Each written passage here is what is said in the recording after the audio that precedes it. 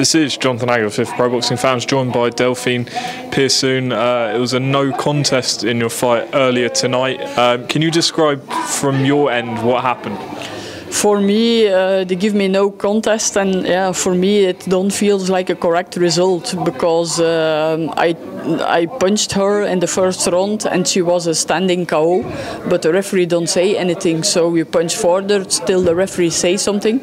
Then after the referee say something, break, I go back, and then after a while of discussion, they give me no contest. And for me, I think I get the result like this because it is a Paulin of Roe Jones, and for me it's not a correct result because I don't did something that not was wrong.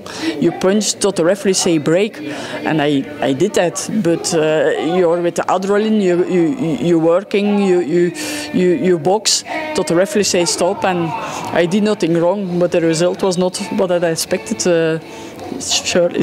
Shame.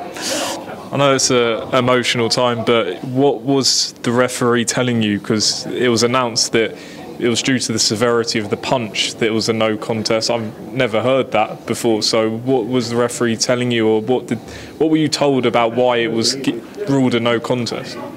They don't have to say anything to me. They just say after a while of discussion that the result was no contest, but they don't say why or because of what. They give me the result like this. For me, she was a standing KO, but the referee don't say nothing. So you fight further, and I did that. Till the referee say break, and then you get a result like this. Yeah, it's a shame it is like this, but yeah, you know, it's in boxing it's not always correct, and it's hurt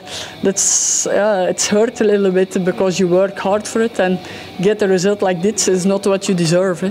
Just to clear something up, online people were saying that once she was down, you hit her once she was down, and therefore it should have been ruled a disqualification. What would you say to that, to people who say that it should have been disqualified?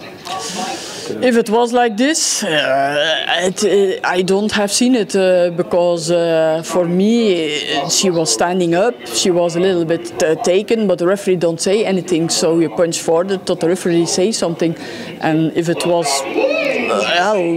otherwise it was maybe in the adrenaline of something, but you go for it.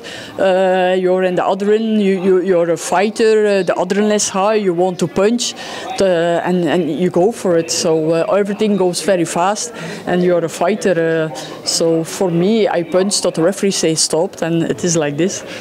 It was a bizarre ending. So what's next? Is the decision going to get appealed? Do you want it reversed, a rematch? What right now are you thinking? For me, we're gonna complain. Yeah, we're gonna complain the result because we find not that we do something wrong. And then if she want a rematch, I want directly fight tomorrow, today, every day.